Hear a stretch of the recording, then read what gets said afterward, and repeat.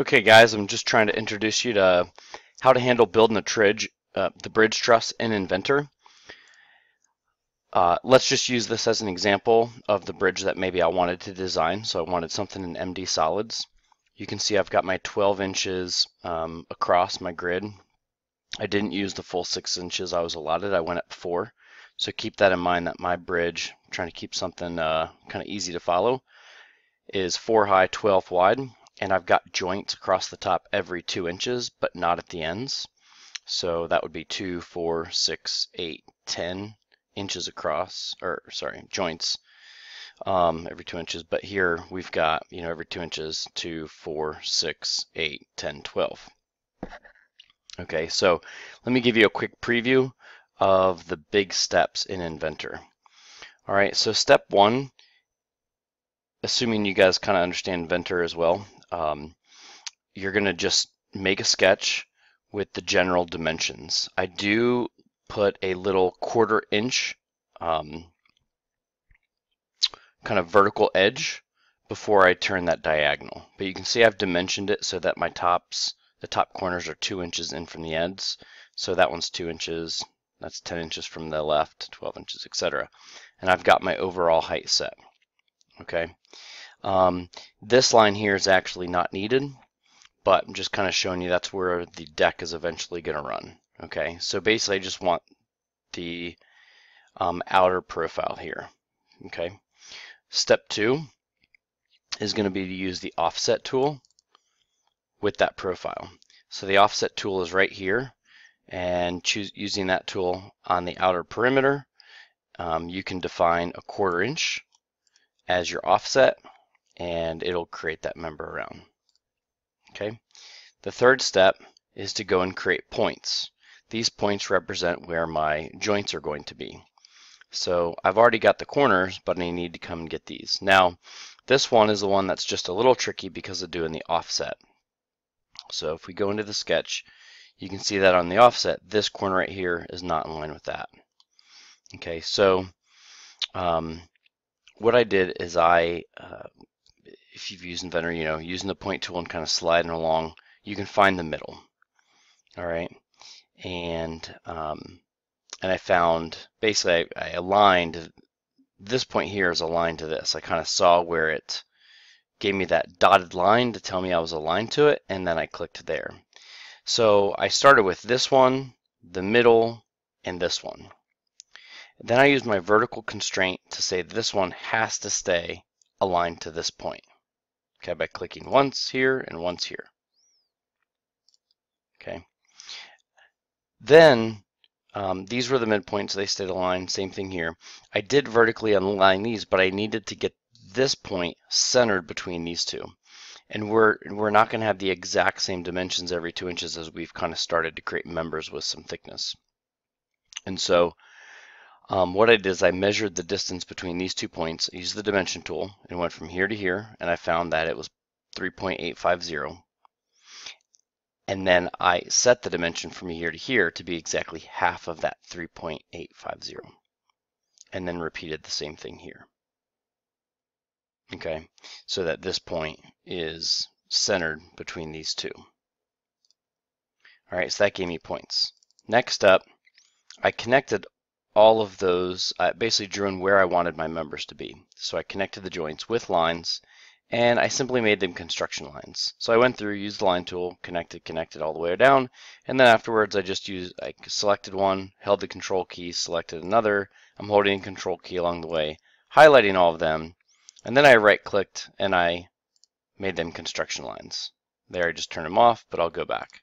That just makes them dashed. Okay, so I can see where they're going to be. Step 5, I started drawing in the members. And this one's just a little bit trickier. I did the vertical ones first and then the diagonal one. Let's come to the other side and kind of repeat the process. So I use the line tool, and I want to make sure I get a constraint for the point to be on this line. I need to make sure I have closed loops and I actually get good joints for my lines to come together. So I clicked here, click down here, and I'm not gonna make it special yet. I do want to make sure I don't get any like coincident constraints, I guess. I have to be careful I don't get like a green dot or something. So I'm going to click here, and then I do want to use the parallel tool to make sure that this line can stay parallel to where I've put the construction line. And I'm going to do that on both sides.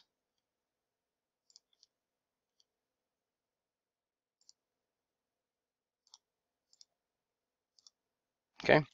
Then I'm going to dimension that to be exactly 1/8 of an inch from the construction line. The construction line is intended to be the center of my beam.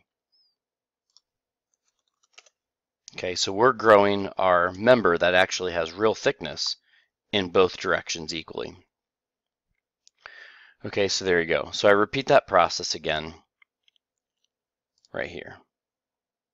And I may get a nice perpendicular constraint. I don't know. I think it did create it.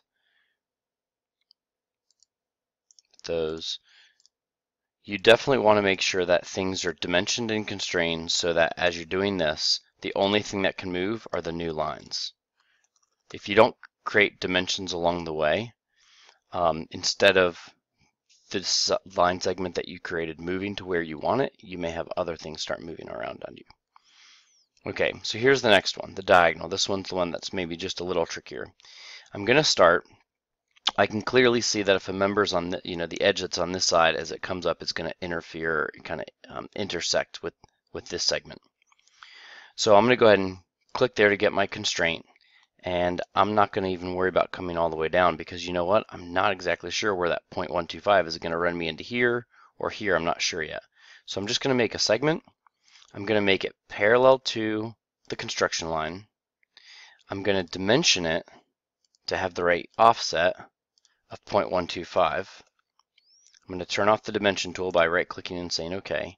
And then I'm going to drag the endpoint and see where is it going to intersect. Let me zoom in so we can really see. Because I need to create a constraint on the correct line. Whoop, had I guessed here, I would have been wrong, and it wouldn't be able to be parallel and the right distance. So now I'm going to use my coincident constraint and say this point needs to be stuck on this line, just like so. And that was really the tricky part. So I'm going to repeat, line segment. Now I do know that this one's going to hit up here because it's symmetrical. I can kind of use that. Let's make it parallel first. Parallel, parallel, and now we'll use my dimension tool and get this to be the 0.125. There you go. So now I've created 3 more of my members just like you created those 3. I would come in and do this vertical and then the 2 diagonals.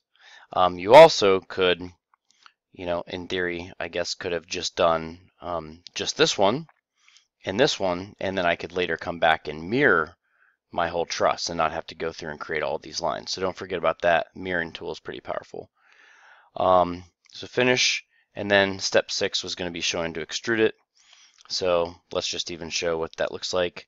You finish the sketch, that green check mark, and then you choose the extrude button, and then you come in and you choose the profiles that you want to extrude.